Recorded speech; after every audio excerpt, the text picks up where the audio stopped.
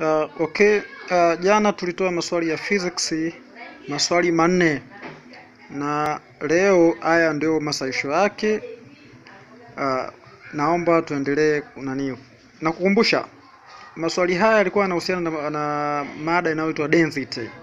Sasa ni density lakini katika mixture density. Okay.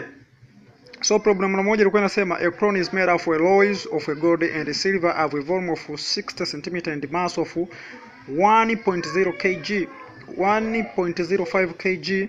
Find the mass of the gold contained in a crown, and the density of the gold is known as to be 19.3 grams centimeter cube, while that the silver is 10.5 gram cube. Hivyo ndivyo swali hivyo linasema. Sasa hebu tuende tukaone solution yake. Kumbuka tumepewa volume of alloy ambao tumeamua kuita ni VA, mass of alloy ambao ni MA, na density of gold ambao ni density of G, and the density of silver tumeamua kuita density of S, na value zake ni hizo hapo kama unavyoziona. Okay. Required ni nini sasa? Hitaji la swali. Swali linasema tutafute mass of gold contained in a crown. Kwamba crown ni kitu kilichotengenezwa na metal mbili au zaidi, na hapa tumeona imetengenezwa na silver na gold. Okay, na crown hiyo ni kofia kama za kifalme. Okay, now second method. First method tumeweza kuona pale kwamba ni nini, ni data given, lakini now katika second step tunasema calculation to get the mass of gold. Tunaenda kufanya calculation ambayo itatupa hiyo mass ya gold. Okay, recall the volume of alloy and the mass of alloy. VA tumesema ni volume of alloy, ile alloy ambayo ilitengeneza ile crown, na hii alloy ni mchanganyiko wa gold and silver. Tumesema ili tuweze kupata total volume yake ni sasa kusema nichukue volume of gold plus volume of silver. Vile tukaambiwa kwamba total volume of alloy ilikuwa ni 60, na volume of gold hatujapewa na volume of silver hatujapewa also. Okay, vile tukasema kwamba tuna mass, tukitaka tupate mass of alloy lazima tuchukue mass of gold plus mass of silver, lakini tulikuwa tumeshapewa kule mass of alloy ambayo ni 1.05 kg. Ni sasa kusema ni mass of gold plus mass of silver. So now we need to change. Lazima tuichange hii kilogramu iende katika grams, ambao tukaichange 1.05 kg is equal to say 150 gram. 1050 gram. Then tukishamaliza kuichange hapo, tunarudi pale juu pale ambapo inasema mass of alloy sasa na kusema ni mass of gold plus mass of silver, ambao tunayo sasa hivi ambao ni 1050 gram. Sasa kusema ni mass of gold plus mass of silver, but tunajua mass of silver sasa kusema ni uchukue density of silver uzidishe na mass of gold. Sasa kusema ni uchukue density of gold uzidishe na volume of gold. Kwa hiyo now tunategemea kwamba mass of gold sasa kusema ni density ambayo ni 19.3 uzidishe na volume ya nini, ya gold, ambayo utakuja kupata ni 19.3 Vg. Okay, hii tutaita kipengele A. Tutaenda vile kipengele B. Kipengele B kinasemaje? Lazima tuitafute mass ya silver. Mchakato ni ule kama tulivyoweza kufanya kwenye gold, ambao unasema ni density of silver times volume of silver, ambayo itakuja kuwa mass of silver itakuwa kwa 10.5 volume of silvers. Okay, tutaiweka pending hiyo, then itasema then it becomes. Kumbuka tunarudi tena pale mass of alloy lazima sasa kusema tuchukue mass ya silver jumlisha mass of gold, na sasa hivi mass ya gold pale ninayo na mass ya silver ninayo ambayo ni 10.5, huku ni 19.3. Kwa hiyo na substitute hapa, nikisubstitute hapa then nitapata ni equation number 1. Okay, tutapata equation number 1. No, itakuwa ni equation number 2 kwa sababu equation number 1 ni hii hapa tulioipata. Volume of alloy sasa kusema ni ngapi? Ni volume of gold plus volume of silvers. Kwa hiyo nitakuwa na equation mbili tayari ambazo ni hizi. Nikisolve simultaneous hapa, nadhani unaelewa jinsi ya kusolve simultaneous. Kwa hiyo ndio maana sikufanya. Mwisho wa siku utakuja kupata kwamba volume of gold utakuja kupata ni 47.73, na vile volume ya silver utakuja kupata ni 12.27 cm3. Okay, lengo ni nini sasa? Lengo anatuambia tutafute mass of gold, ambayo itakuja kuwa mass of gold sasa kusema ni density of gold times volume of gold. Density of a god tunao ni 19.3, tunazidisha na volume of a god ambayo tumeipata baada ya kusolve simultaneous ambayo ni 47.73. Tukishazidisha hapo sasa tutakuja kupata kitu kama hichi hapa hichi. Tutakuja kupata mass of a god sasa kusema ni 921 grams. Kwa mass of a god is 921 grams in the crown. Kwa hiyo kumbe uzito wa god katika ile crown ulikuwa ni 921. Okay, tunaenda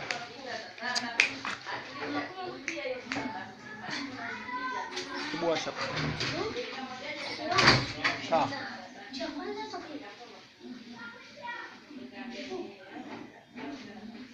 Washa. Washa.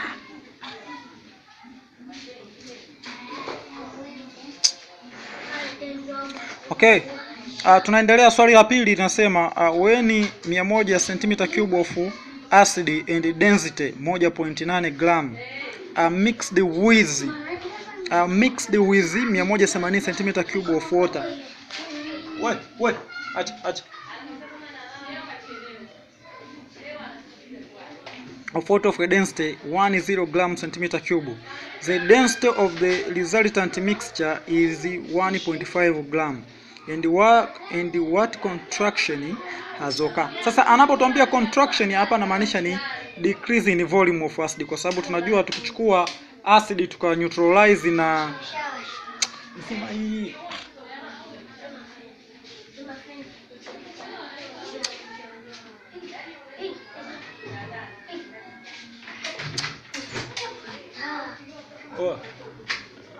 hebu nizimie iwasha taa.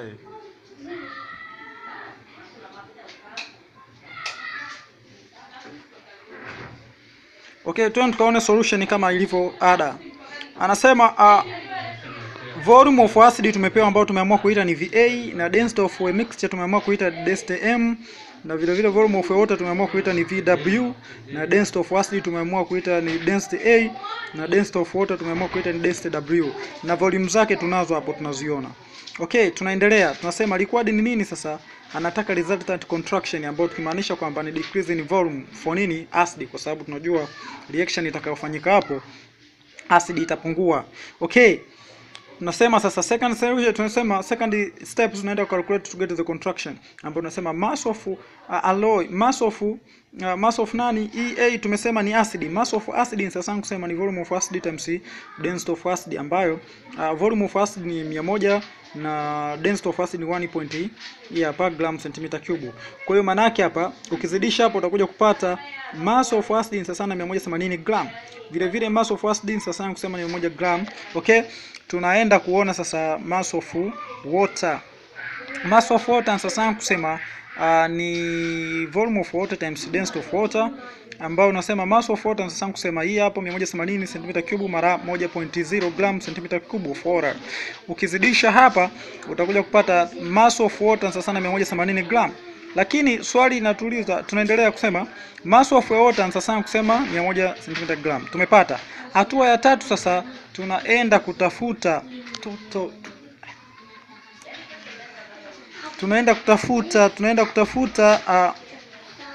hatua ya tatu sasa tukasema tunaenda kutafuta total nini? Total mass of nani? Total mass of ya maji na pamoja na nani? Total mass of ya maji na nani? Na acid. Okay. Total mass sasa nichukue total mass ya hiyo mixture sasa kuchukua hiyo mass of water nijumlisha na mass of nini? Mass of acid, ambayo sasa utakuja kupata jumla yake ni 360, kwa sababu mass of water nayo na mass of acid nayo. Kwa hiyo nikijumlisha hapo naipata. Vile vile sasa also total volume of two liquid, naenda kutafuta jumla ya vimiminika viwili, volume ujazo wa vimiminika hivyo viwili, ambao naambiwa total volume sasa kusema ni volume of A plus volume of W, ambao W maana yake ni water na volume VA sasa na volume of acid tunazo zote, na substitute hapo nikijumlisha napata total volume sasa na 280. Sasa naenda sasa kutafuta hiyo contraction yenyewe ambayo ni hatua ya ngapi? Ni hatua ya 4. Naambiwa kwamba density of mixture ni sawa sana kusema total mass over volume of nini? Volume of a mixture, ambao naambiwa kwamba ili niweze kufanyaje kupata volume of a mixture lazima nichukue total mass ya hizo mixture ya hizo liquid mbili nigawanye na hiyo density of nini mixture au ya hizo liquid mbili. Nikigawanya hapa nitakuja kupata kitu kama hichi hapa hichi. Nitakuja kupata ni 360 gram ukigawanya kwa 1.5 gram ambayo ni ya mixture, nitakuja kupata ni 240 cm3. Sasa construction yake ni ipi? Ili niweze kujua kwamba hii acid imepungua kwa kiasi gani, kwa sababu tunajua acid ikireact na maji, acid inapungua, mengi yanakuwa ni maji. Kwa hiyo nachukua nini? Total volume. Nachukua total volume, natoa na ile volume ya mixture. Total volume kabla hazijachanganywa, nakuja natoa na ile baada ya kuchanganywa. Kwa hiyo nikitoa hapo nakuja napata, nikichukua total volume na hii after this 280 before mixture and this one is mixtured, already mixture. Kwa maana yake nikitoa napokuja kupata 40 cm nini cube. Kwa hiyo the volume decreased in acid is 40 cm3. Swali la 3 lilikuwa linasema a light alloy consists of 70% of aluminium and 30% of magnesium by mass. What would you expect its density to be? Density of aluminium is here hapo and density of magnesium here hapo. Okay, kwa kumbe swali sasa tunataka tutafute density of a mixture. Okay, that's what's up. Mixture maana yake ni vitu viwili ambavyo vimecombine pamoja. Okay. Density of aluminium tunayo hii hapo, tumeita density A. Density of magnesium hii hapo, tumeita density M.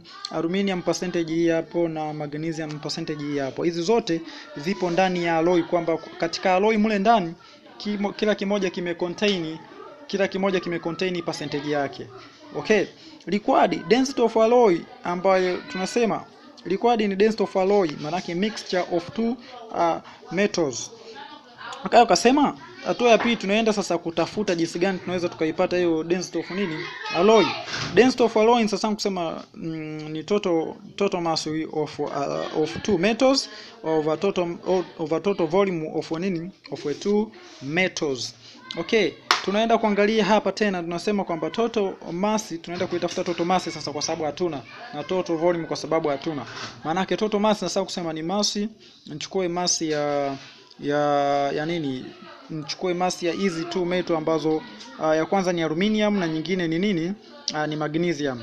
Kwa hiyo maana yake nikizijumlisha hapa ndio nitakuja kupata total mass, lakini sina mass of magnesium wala sina mass of nini aluminium.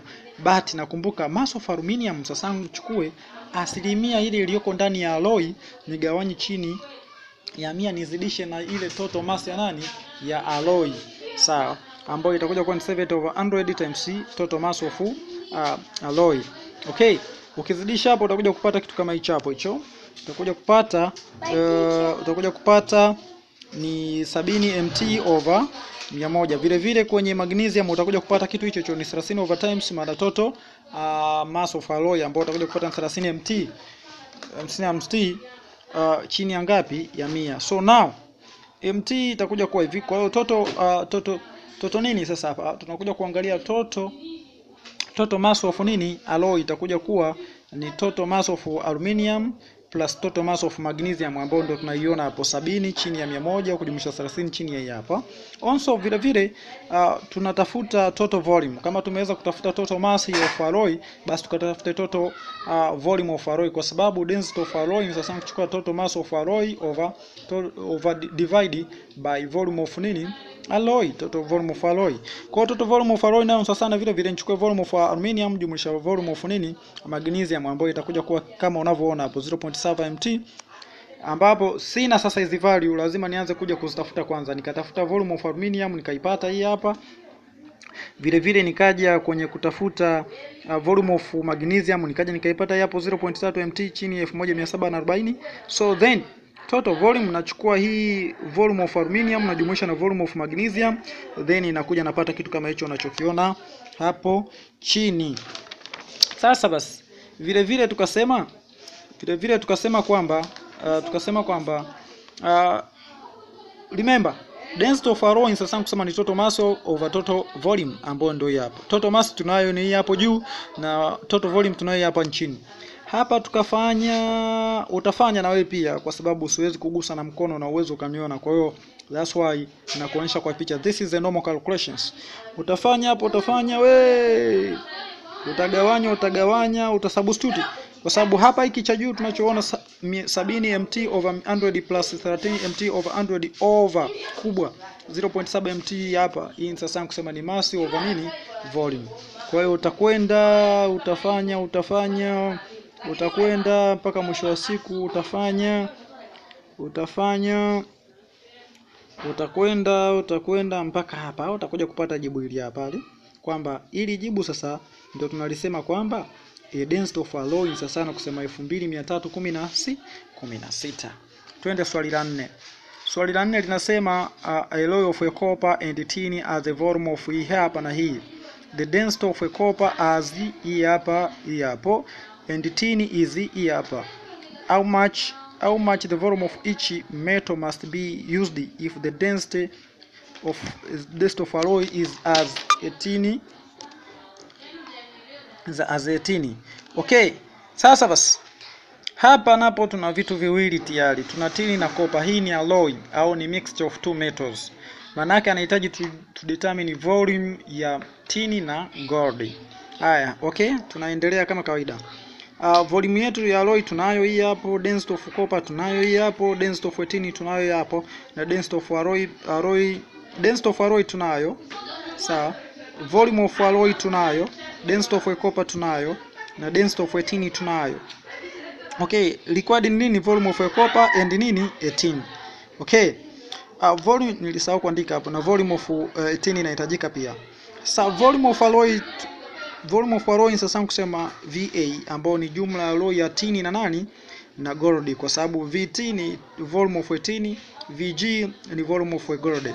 Vile vile mass of alloy sasa kusema MA, ambao sasa kusema MT plus MG.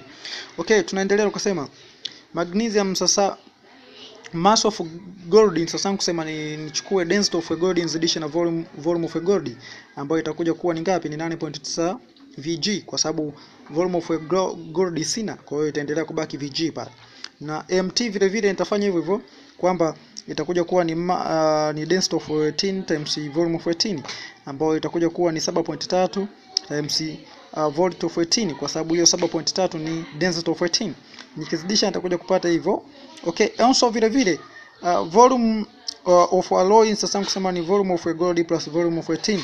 Kwa volume of alloy ni nayo ni 100, ni sasa kusema ni volume of gold plus volume of nini? tin. Tutakuja kupata kitu kama hicho. Sasa hebu twende tukaangalie tunapataje. So now here tunayo mass of gold, mass of alloy sasa na mass of gold plus mass of tin, ambayo lakini tunajua kabisa mass of tin sasa kusema kitu chapo, density of mass of alloy sasa, but tunajua mass of alloy sasa kusema ni density of alloy plus volume of alloy. Mass of alloy tunayo, tunachukua density of alloy tunazidisha na volume of alloy, ambayo itakuja kuwa ni 7.2 hii hapo. Okay, ukiendelea zaidi utakuja kupata mass of alloy sasa na hii hapa. Vile vile tunasema then becomes mass of alloy tumeipata ni 762 gram. Kwa hiyo tunarudi pale kwenye question yetu juu.